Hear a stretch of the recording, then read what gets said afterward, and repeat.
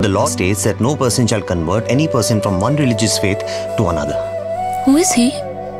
And yet not one missionary has been charged. Graham Staines. Nice to properly meet you. You bring me evidence of illegal conversion by Graham Staines. I'll give you a permanent position. This is your opportunity. Leper! Whoa. He's a leper! Hey, calm down, mate. He's been healed 30 years. Where's your affidavit for conversion? Her mother is a Christian. Well, her father is a Hindu. Who's going to look after the home? Who's going to defend them? You take this. You go all the way. What if I become a Christian? That would be a forced conversion. We must pray. We don't need you anymore. Why do you say? It's my calling.